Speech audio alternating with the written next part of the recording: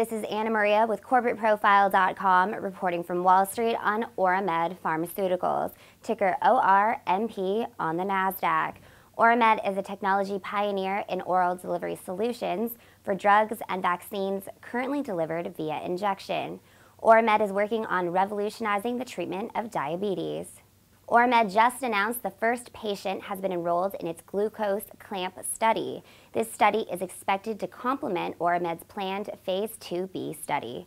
The glucose clamp study will be performed at the University of Texas Health Science Center at San Antonio and University Health System's Texas Diabetes Institute under the supervision of Professor Ralph DeFronzo.